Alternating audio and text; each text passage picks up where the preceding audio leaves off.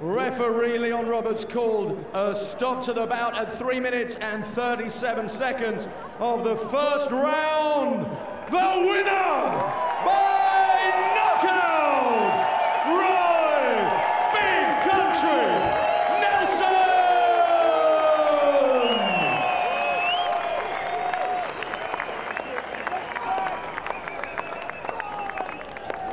Well, Roy, that is legitimate power. You've put so many guys on the canvas with that, and a legend, and one of the all-time greats as well. That's got to be a good feather in your cap, a nice scalp for your record.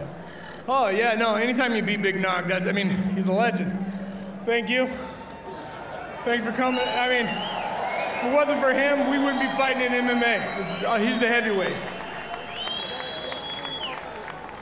So, Roy, this is a big division, a deep division. There's some interesting guys, some interesting matchups for you. You've demonstrated that right hand over and over again, and there's a lot of guys that are going to be watching out for you now. Where do you see yourself going next?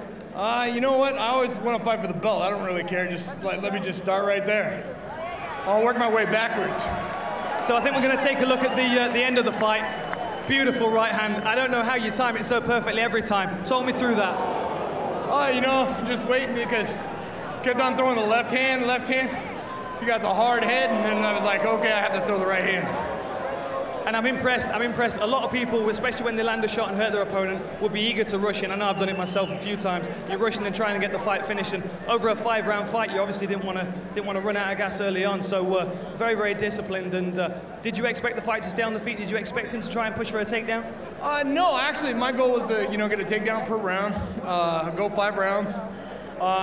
Just kind of push the pace a little bit, but it just happened. My right hand landed first. Well, I am just so impressed with the timing of that right hand. I'm going to have to come and learn it off you, I'm afraid. Everybody, ladies and gentlemen, one more time, Big Country, Roy Nelson!